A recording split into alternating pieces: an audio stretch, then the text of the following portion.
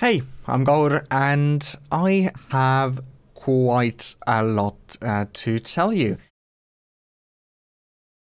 Essentially, I have released updates for every single one of my DCTLs, plus I released 7 new ones. Damn, that's a lot. So that makes a total of 40 DCTLs in my store, which is a lot. So yeah, this is going to be an overview of not all of, but the major changes that I've made. And I guess I'll start off with the new stuff. So first off, the tool I'm most excited about is the Corrector, which essentially is an all-in-one primaries tool. Personally, I have completely forgotten the trackballs on my mini panel. I have just replaced them so they don't get in the way, and I'm using this DCTL for all primary corrections now. It gives you all the familiar controls like exposure, which can be either linear gain, which is exposure in stops, or offset, or just normal gain. For flare, you have linear offset or lift, and same goes for all of the different controls in here, where you can change what the underlying operation is depending on what you like to use most. So I do want to emphasize that the temp and tint controls are not the temp and tint you might be used to. They are just, I guess, the best names I came up with to describe what they do, but really temp is just linear gain or whichever operation you choose on a certain hue vector, just moving the whole image in one direction or the opposite, and tint is just 90 degrees from that, so on the essentially other axis. So yeah, just to make sure that you understand what that does. It's like you would be using linear gain or offset or gain with your trackball, but I guess in that sense it's more precise because you're always following the same line. There's the guides DCTL, which just gives you different guides, for example, vertical and horizontal center guides, safe zones, and also aspect ratio guides on the color page. So I'm not stopping you from using it on the edit page, because you can just take an adjustment clip, plop it on top of everything, and place it on there as well if you'd like. Then I have 2 versions of a new tool called Hue Contrast. The just Hue Contrast, as it's called, is just a single hue qualification band version, and 6 vector has the usual 6 hue bands that you should be used to from my other 6 vector tools. And what Hue Contrast gives you is the ability to change hue based on luminance. So it kind of creates an S-curve on the hue versus luminance curve that you don't actually have access to on the color page usually, and it allows you to create color contrast or hue contrast where there was none before. For example, let's take foliage. You can add a bit of orange or yellow to the highlights and some blue to the lowlights or shadows. So I'd say that's quite a useful one for look creation. Then I have 2 versions of a new tool called Patches, the HSL and the RGB versions.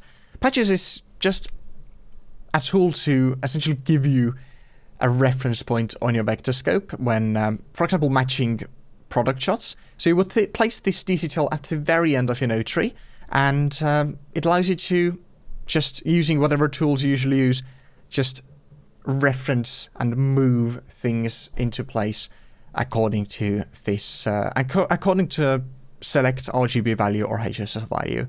So I'd say that's pretty useful. And last but not least, when it comes to new tools, there's the bit depth simulator, which actually was requested from me by Daria Fasoon for educational purposes. So I'd say educational purposes are the main use for this tool, just to see how your footage or how your operations would act on lower bit depth footage. So just place this at the very beginning of your node tree and crank down the bit depth to see what would happen if your footage was lower bit depth. So quite useful. And 8-bit is not the lowest you can go. You can bring it right down to 1 bit. So that is quite fun to play around with. Then moving on to the major changes with existing tools. First off, I have actually created a new pack in addition to my, well, current 4 packs, I guess, There's currently the DCTL pack, which just has everything. Then there's the demo pack, which is kind of the demo version of the DCTL pack, except it doesn't have some tools that would still be useful even with a watermark, for example, false color, because you don't render your footage out with false color, so it doesn't really matter. Then there's currently the 6-vector pack, which just has the 6-vector tools, including now the 6-vector Hue Contrast. And finally, there has been the free DCTLs pack, which just includes all of my free DCTLs in one place, so that's really nice. But now I have a look creation pack, which includes my favorite look creation tools, except the 6 vectors, because those have their own pack already. Those being Filmic Contrast, Hue Bezier and Hue S-Curve Split Tones, and Saturation Shaper. So when you pair that with the 6 vector DCTLs pack, I'd say you are set when it comes to look development. Then I have also expanded the support for different transfer functions, now including Apple Log, Leica Log, Sony S-Log2, and Filmlight's T-Log. Plus I also moved linear all the way to the top, so it would be quicker to access if you need that. Then I have created manuals for every single DCTL, which, yeah, they are not the most comprehensive yet, but I'm working on it, and I'd say, you know, creating 40 different manuals is quite a lot of work already, so I hope you're okay with what you got now, and I'll try to improve them over time. Then I added no icon versions of every DCTL in the demo pack, so for panel users, you can try out the DCTLs also in your panel, especially now that it seems Blackmagic is not supporting non-standard characters in DCTL, like parameter names anymore. Because if you have, well, the icons which really are emojis, so non-standard characters, then it just shows you a default name like slider1 or float slider1, I guess. So it isn't very nice, and there's no error message, so you don't actually know what's going wrong. I have tried to improve the usability of all DCTLs by, for some of them, changing the order of the sliders or the controls to have the most used ones at the top. For example, with Filmic Contrast, I brought the black point and white point controls up underneath Contrast, because those are the ones you would probably reach for first. And I also removed the dividers from some DCTLs because they were taking up extra space, especially for, again, panel users, so it didn't really make sense to have those. Then moving on, I lowered the saturation of all on-screen curve displays. For example, the split tone tools have the RGB, the underlying RGB curve shown, and well, I changed my ODT, meaning output device transform, meaning the last color space transform in my node tree for color management, and I switched it to something that handles very saturated colors quite differently from the built-in one, and as such, they kind of sort of turned white, the curves, and didn't really work. So I just lowered the saturation for all of the curves, so even those who are using these different kind of ODTs should be still able to view the curves. Then Filmic Contrast got a new fill depth control that reduces contrast below middle gray, and I'd say gives a very nice effect that you can't really achieve in another way.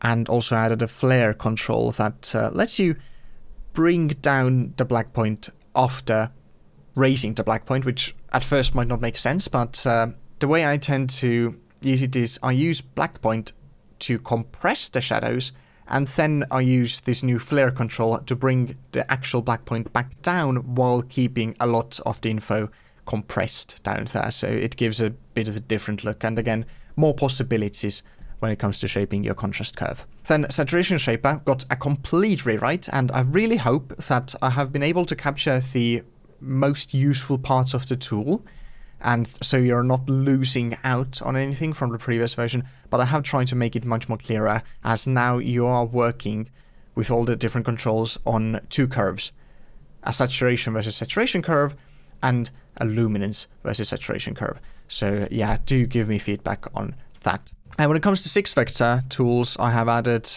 2 new sliders to every tool, those being Rotate Vectors and Blend. Rotate Vectors just allows you to rotate or shift all of the qualifiers at once. which should speed up the setup of this tool. And the blend is, just as the name suggests, a master blend of the intensity of the effect. Then another thing with the 6 vector tools, I combine saturation and subsaturation into a single DCTL, because why bother with 2? Now you just have one slider to switch between the 2, and you can fade and see where you like to place that. And finally, with the identity cube generator, I have added blanking options and a location option. So location is top or bottom, and blanking is for more advanced workflows, where I'll have to make a separate video about this, but I have set up my node tree in a way where I can view the look creation or look development part of my tree in Node Omniscope on a 3D cube, but not get any other information except the cube itself. So that is a really useful thing that previously you could really only do in Fusion, and I have kind of sort of found a way to do it in Omniscope in the color page. So at this point you might be wondering how to get these new tools, these new updates. And if you have bought a tool previously, you can just head over to my DCTL store, store.coverh.com, and hit the view previous orders here button. And that'll bring you to a list of all the previous orders. And even though the version number on the product itself might be outdated, the download version should be correct. So yeah, just look out for that. And if you have bought a pack, if you have the 6 vector pack, then you can get the new 6 vector Hue Contrast for free. Just download the pack again. And if you have the whole pack with every DCTL, then you will also get the other new DCTLs for free. So that's really nice. And if you're wondering if you can try out the DCTLs, yes, I have a demo pack. Again, link in the description below. And you just get pretty much all the tools just with a watermark on top. So I've tried to make it as useful as possible, where you can try it out on your own footage. It doesn't expire. You can just play around with it. And if you like it, then you can go ahead and buy some of them. And last but not least, the DCTL pack, the one that includes everything, has increased in price. And that is because always when I release new DCTLs, they get added to the main pack, and as such, you know, the price increases. Though still, both the whole DCTL pack and the new look creation pack, well, I guess as well as the 6 vector pack, all of those, if you buy the pack, it is quite a bit cheaper than buying them individually. So you can run some calculations yourself to see that. But yeah, what's a video? I hope that you like the updates. If you have any suggestions, feedback, good or bad, leave it down below, or you can email me at support@coverh.com. And, well, see you next time.